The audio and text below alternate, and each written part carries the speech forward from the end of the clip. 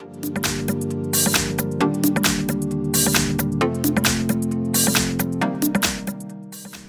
everyone, here we've got Samsung Galaxy A32 and let me share with you how to enable the eye comfort mode or night mode on this device. So firstly, we will begin with some customization and then I will show you much faster access to this feature. So firstly, let's enter the settings and here we have to tap on the display.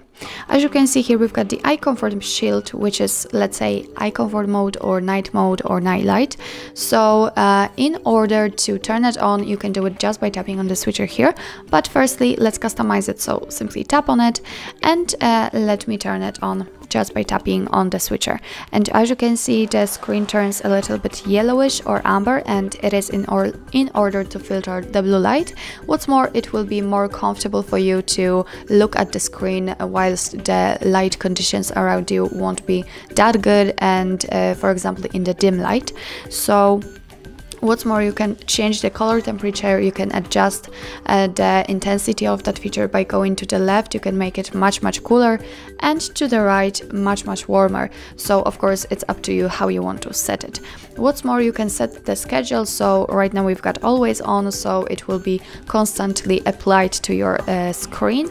You can set it also from sunset to sunrise, or you can custom the time. So after tapping on it, you can swipe. So for example, you will start at, I don't know, for example at 9 and you will end it at 6, whatever.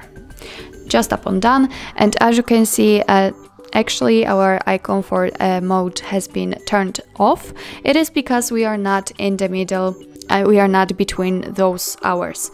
So let me turn it off, let me leave it always on. Let me turn it on also.